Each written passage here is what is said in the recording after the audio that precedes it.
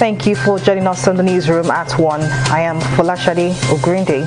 President Muhammadu Buhari has received the Certificate of Incorporation of the Nigerian National Petroleum Corporation, NNPC.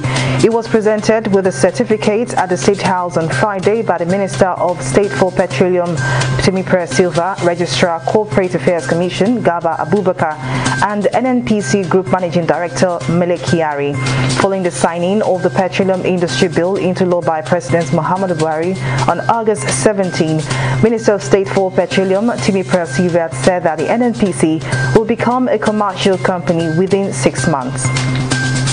The Nigerian Communications Commission (NCC) has inaugurated an incident response facility aimed at addressing cases of cybercrimes, protecting telecoms infrastructure, and encouraging increased participation in the nation's digital economy. At the commissioning of the project in Abuja, the Minister of Communications and Digital Economy, Issa Pantami, described the center as a strategic step in boosting cybersecurity in Nigeria.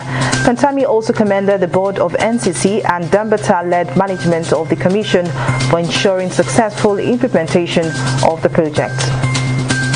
A bill seeking to provide compensation to residents around airports due to noise pollution has passed second reading at the House of Representatives. The bill seeks to amend Section 3 of the Federal Airports Authority of Nigeria Act to enable the agency recognize environmental challenges affecting persons living around airports. The bill, which passed second reading on Wednesday, also seeks to set aside a specific quota of recruitment opportunities for host communities. New Zealand's COVID-19 response minister Chris Hipkins has announced that more parts of the country will be placed back on their strict COVID-19 restrictions following a spike in cases.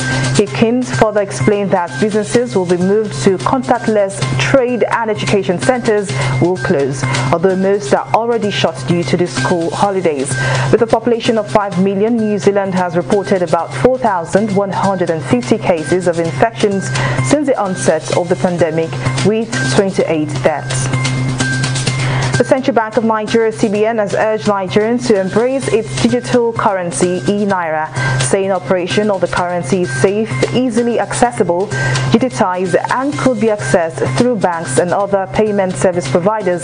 CBN's Director, Corporate Communications Department, Osita Nwansinobi, made the call on Thursday during the bank's special day at the 16th Abuja International Trade Fair in the Abuja. Nwansinobi said the bank has put up strong measures to ensure that the fintech companies involved in the distribution of the currency do not undermine the process. The 14 men, including the former president, will go on trial in Burkina Faso from Monday over the assassination of Thomas Sankara, the country's revolutionary leader, in 1987. It is almost 34 years to the day since Sankara was gunned down during a coup led by former comrade and close friend. Suspicions have long been directed at Sankara's successor as president, Blaise Compaoré, who ruled the impoverished Sahel state for the next 27 years. The Super Eagles captain, Ahmed Musa, has received the 99th international cap for Nigeria after playing in the team's 1-0 loss to Central African Republic at the 2022 World Cup qualifier on Thursday. Musa got the cap when he replaced Glasgow Rangers Joe Aribo in the 79th minute of the game played at the Teslim Balogun Stadium in Lagos.